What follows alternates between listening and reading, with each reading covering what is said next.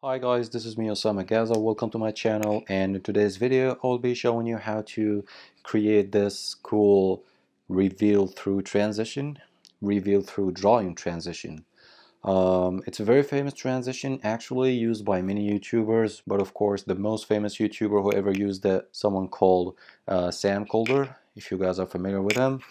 Um, yeah, so let's see how we can do this. But before we start, guys, just letting you know that this transition is a combination between using the zoom transition and the Luma key transition.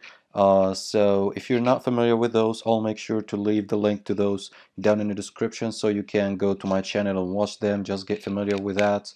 Then getting back again to this video and know how to come up with this cool transition. It's really important just to understand the basics of the zoom and the Luma key transition before getting in depth into this review through drawing transition. I'll be using these two transitions a lot in this video, but I will be just focusing on walking you through the steps of how to do it properly, and instead of focusing on how to explain the zoom and the Luma key transitions. Alright, so first of all, excuse the quality, guys. I'm just trying to use whatever elements I can find to show you the idea behind this transition and walk you through the steps, as I said before. But I'm gonna give you a few tips by the end of this video on how to optimize this transition and get the most out of it. Alright, so as you guys can see here, I have two clips. The first one is actually, as you can see, just a frame picture for the pyramids, and the second one is a real footage for the Great Pyramids in Egypt. And the first step here is going to be overlapping these two clips as we always do, and we overlap these clips because this is the space, or this is actually going to be the area where we're going to apply the whole transition onto. Alright, now the second step to apply this transition is by creating a copy from this footage, the second clip we have here, and set it above the first clip or the frame picture we have for the pyramids. Okay, then you will have to trim this new copy and just keep the part where you want the Luma key transition to last for. And for the sake of this tutorial, I want the Luma key transition to last during this part. So I will just trim this clip and get rid of this remaining part over here. Alright, the following step is going to be adjusting the size of this clip, the copy we created from the second clip, our pyramids footage over here. But the problem is, if we just try to reduce the scale, as you guys can see, the clip maintains the same aspect ratios for the width and height, and this is a problem because we want to fit it within the frame picture we have in here. So to do that, we can uncheck the uniform scale box over here, and that will let us control the height and the width separately. All right, so we can just reduce this a little bit and drag it to the left, and here we go. As you guys can see, now it fits within the frame picture and all ready for the Luma key transition. Alright, the next step now is to apply the Luma key transition on this clip we have here. And to do this, we can search for Luma key in effects panel, as you guys can see, and you can find it under keying in video effects. Drag it and drop it onto this copy we created. Then drag the cursor to the start of this copy and set the threshold value at 100 and create a keyframe, then the cutoff value at 102.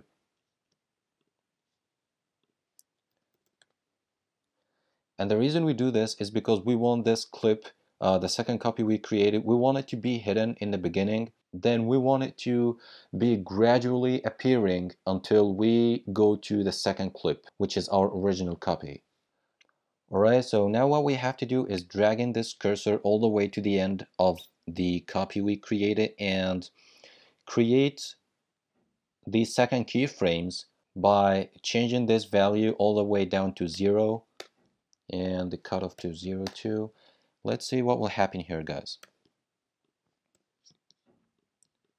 Sequence, render into out.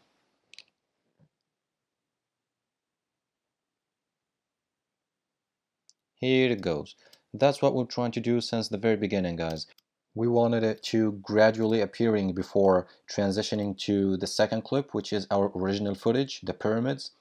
All right, and how are we gonna finish this transition? We're gonna use the zoom in transition, as I mentioned in the beginning of this video.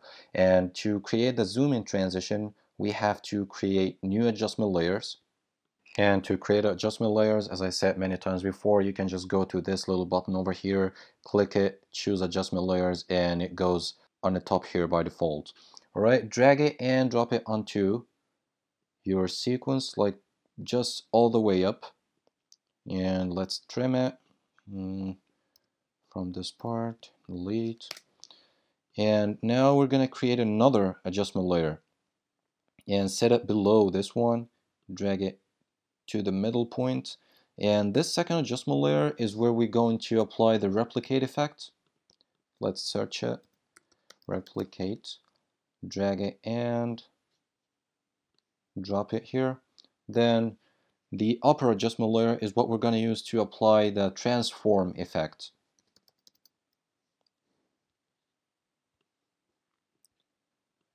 All right, let's render that and see how it's going to work.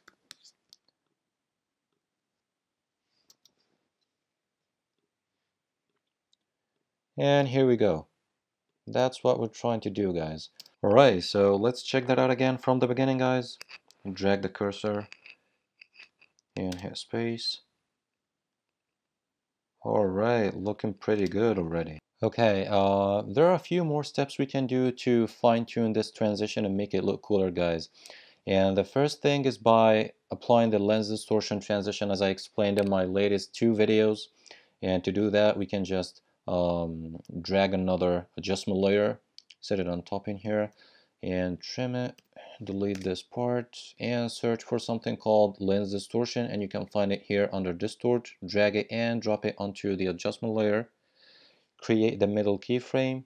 Let's set it to -80 because we want it to warp forwards, and set a keyframe. As you guys can see, go like 5 keyframes before, set it back to normal, and 5 keyframes forward and set it back to normal again. And that's it. Let's check it, and here you go. And of course, you guys can always highlight your keyframes, right click it, choose Bezier, and go to the velocity curve here and just play around a little bit with these sliders so that you can customize your transition even more and make it look cooler. And as I said, I explained it in details in my latest videos. Alright, and now as we already applied our transition and we're pretty much done with it, and we also applied the lens distortion to tweak it up a little bit, we can even fine-tune it a little more by using the split channel transition. And here it goes, guys. I nested everything we did into this that was one clip, and I just trimmed it into 3 separate clips because I wanted to deal with this one on its own, because that's how I'm going to create 3 more copies and apply the set channel transition. So if we guys can take a look on that, here we go. Alright guys, so that was everything about the reveal through drawing transition. As you can see, it's a combination of too many other transitions, so I'll make sure to leave the links down below in the descriptions. The link for the zoom transition, Luma key transition, split channel, and lens distortion. Just first of all, try to focus on the basics on how to organize the sequence and get the actual reveal through drawing transition done. Then you can start tweaking it up and fine-tuning this transition the way you want.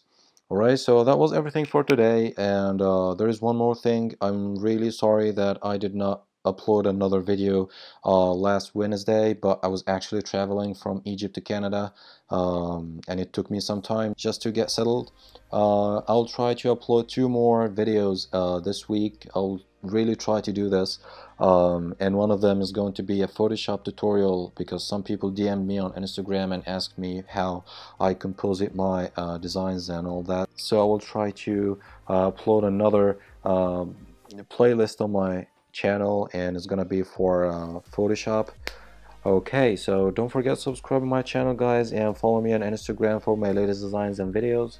I really hope you like this video, and I hope that it was as easy as possible. I tried to stay straightforward, so hopefully you guys liked it. Alright, so thank you guys so much for watching, and see you next time.